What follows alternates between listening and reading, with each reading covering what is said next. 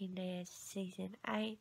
They just released a sneak peek for the finale, so yeah, I'm going to try to break down my thoughts and opinion about this, and yeah, do overall what the sneak peek is about.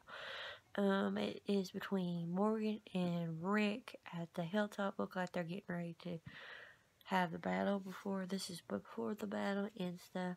So Morgan and Rick talks about a lot of that they have lost everything, that Morgan's coming out to help them and stuff, but Rick's like, no, we not lost everything, we not lost it.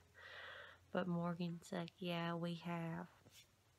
But he wants, I don't know if he is going to go out with Rick to the battle, or is he going to stay at the hilltop or to the hilltop? I think he probably will, because I didn't like, there's so many people in them big pictures they done over in our group in the field. But yeah, Morgan's like, we have lost ourselves. It's not going to get no better. Let's finish this. So, a good little teaser, I think, overall between Morgan and Rick. They're two people that started The Walking Dead and all that stuff.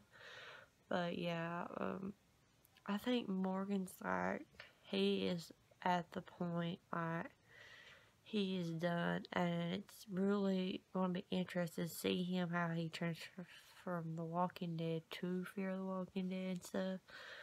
But yeah, overall, I'm really interested to see what's going to happen, with how this new sneak peek is going to help to translation to the finale. I want to hear your thoughts and opinions about this. Leave a comment below, and I'll talk to you guys in my next video.